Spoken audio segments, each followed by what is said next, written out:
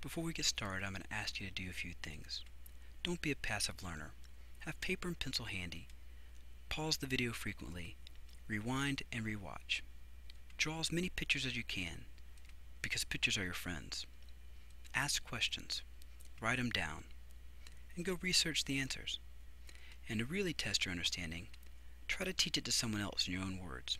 If you want, leave questions in the comments below, and I'll answer them as soon as I can.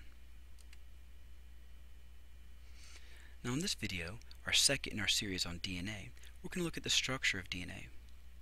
We know that DNA contains information needed to carry out cell activities.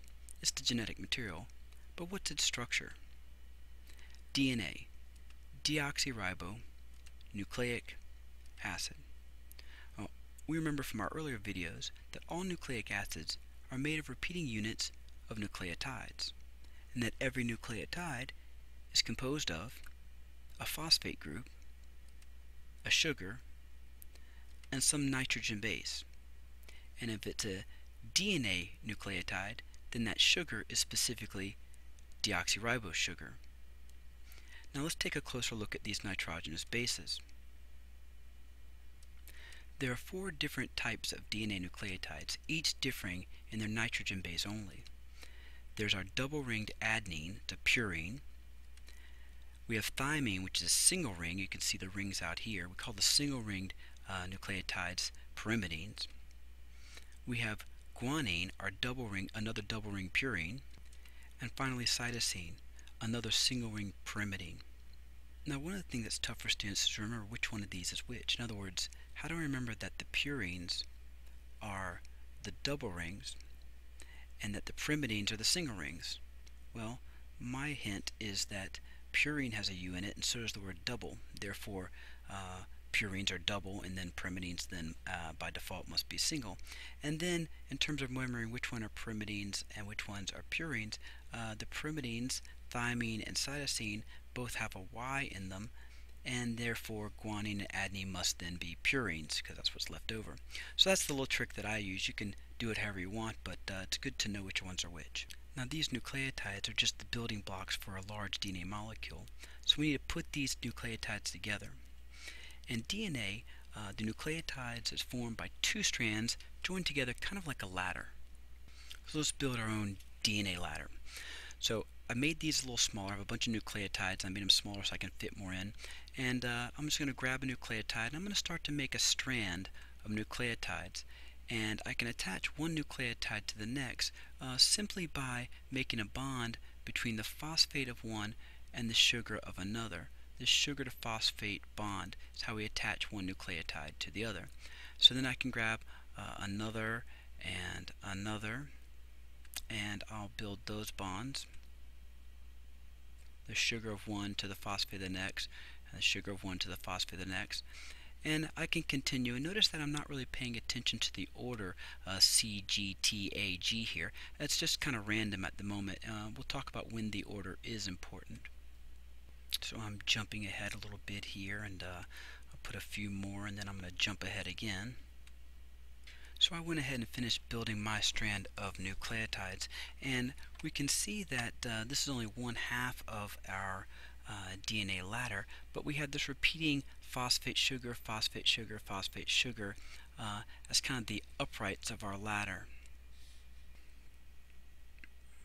Now this is a single strand of nucleotides, and we know that DNA is made of a double strand, so we need to bring in some more nucleotides. So let me bring in some more of these.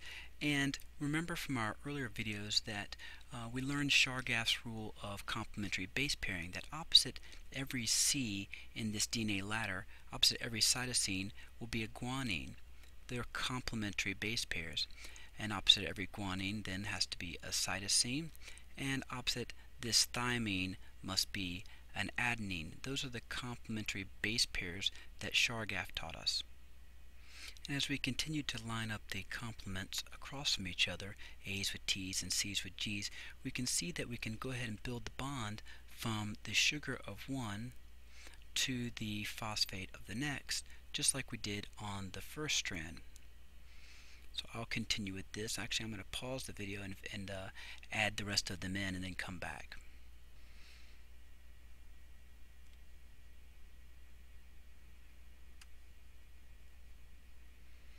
keep moving these in and building this other strand. And hopefully you can see that while we didn't care about the order going down, C, A, or G, A, C right here, but the across is very important. We have to be very particular about what we put across because we have these complementary pairs. And now we're starting to see our ladder a little more clearly. We can see that as we're going down, we have our uprights of our ladder being alternating phosphate, sugar, phosphate, sugar, phosphate, sugar.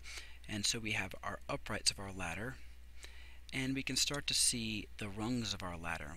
We'll talk about that in just a minute.